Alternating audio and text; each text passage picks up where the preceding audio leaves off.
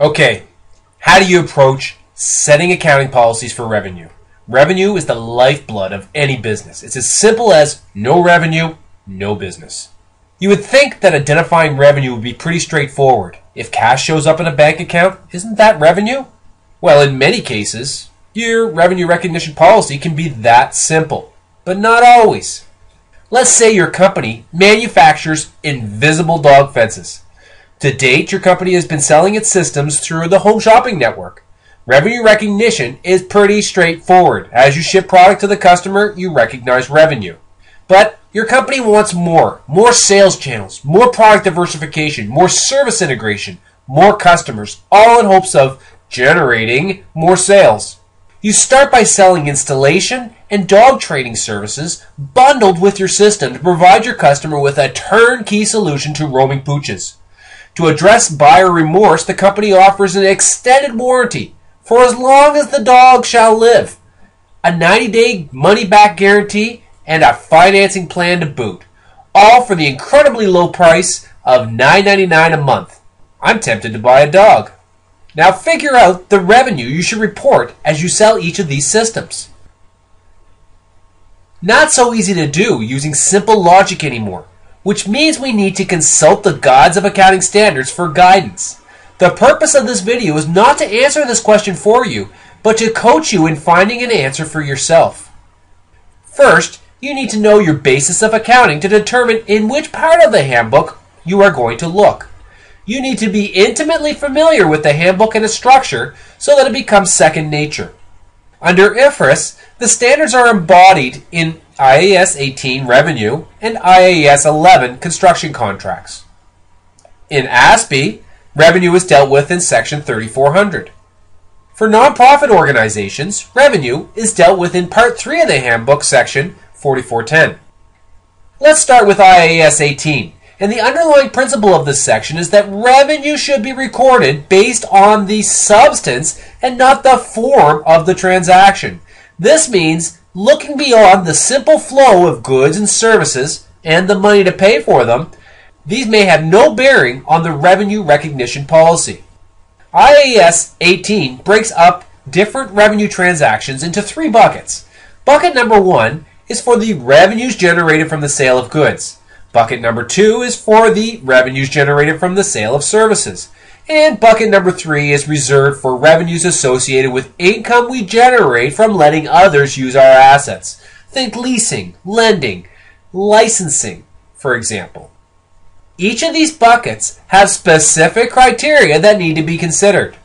You need to understand these criteria well and reference them in your analysis. The terminology is important, so don't make up your analysis. Look at the criteria and incorporate it accordingly with the case facts before drafting your accounting policy. The professional judgment is in the interpretation of these criteria. So note, for example, that the standard provides further discussion on how you should think about reliable measurement. You don't need to memorize these criteria. Understand them, know that they exist, and how to reference them quickly. There are all sorts of revenue schemes discussed in this section, and because revenue is so fundamental to a business, you can expect to be confronted with revenue issues on a regular basis throughout the professional program and your career. To answer our dog system revenue recognition policy decision, we will need to consider multiple element transactions and separately identifiable components. Don't know what these are? Look them up. Another tricky revenue recognition situation is when transactions don't involve money. In this case, not only is identifying the issue often missed by students, but dealing with the measurement aspects can also be complex. For long-term contracts and service contracts, international standards require the percentage completion basis of accounting. Recognizing the method is only half the battle, though. You need to understand how to apply it, and the standard provides you with guidance on the different bases for matching costs with revenues. Let's skip over to ASPE for a moment. In principle, this section aligns with the international standards, but there are always nuances you need to be familiar with. Note that once again we have specific criteria to apply to the sale of goods, but the criteria are different than they were under IFRS. That doesn't necessarily mean a different outcome, but it absolutely means a different analysis. Look it up and make sure your analysis uses the right criteria. Don't wing it, just do it. Also note that ASPE doesn't have a separate section for construction contracts. It once again references the percentage completion method, but it also permits the use of the completed contract method, which is something that isn't in international standards. Timing of revenue recognition is a key issue for long-term contracts. So anytime you see a long-term contract, ask yourself how much revenue can be recognized up front and how much should be recognized over the life of the contract.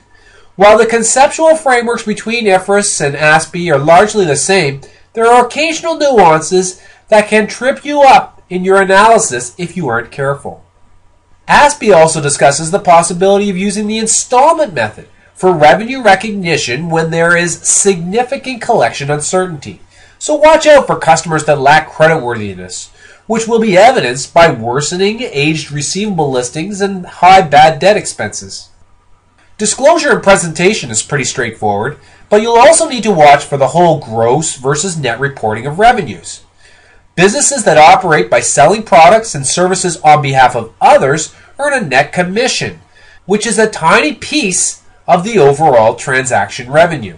There's no impact on the bottom line, but your income statement looks much different depending on whether the salesperson acts as an agent or as a principal. Finally, let's flip over to part 3 of the handbook for a moment to look at the revenue recognition in the nonprofit organization context. The big difference between the for-profit and the not-for-profit world is that revenue recognition is reversed. In the for-profit world, we are always striving to match cost with revenue. But in the not-for-profit world, we do just the opposite.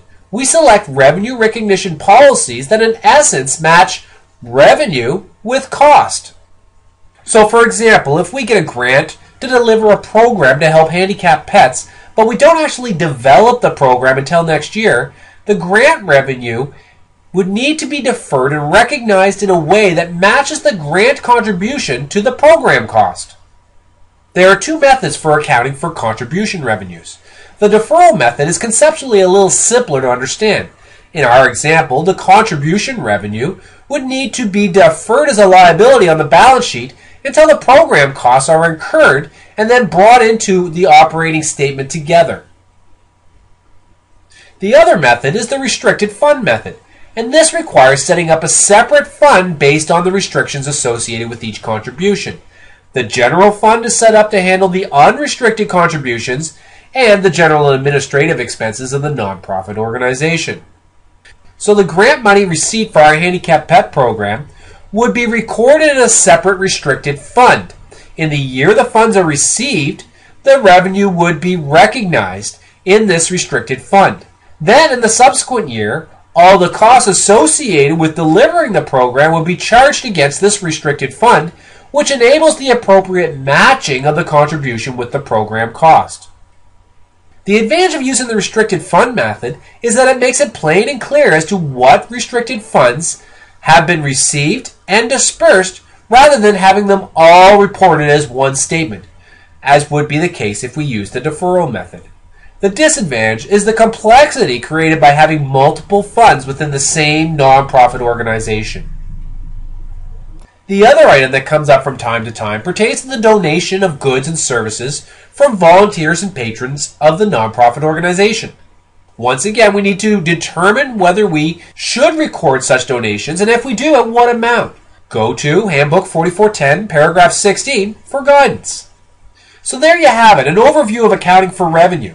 To summarize your approach, first, consider the relevant basis of GAAP, whether it's international standards, private entity standards, or nonprofit organization standards. Next, identify the nature of the revenue recognition issue. Is it a timing issue? Is it a measurement issue? Is it a recognition issue? Thirdly, and very importantly, apply applicable guidance to the situational facts to develop deep analysis. Now you are ready to conclude on your accounting policy decision based on well-documented analysis.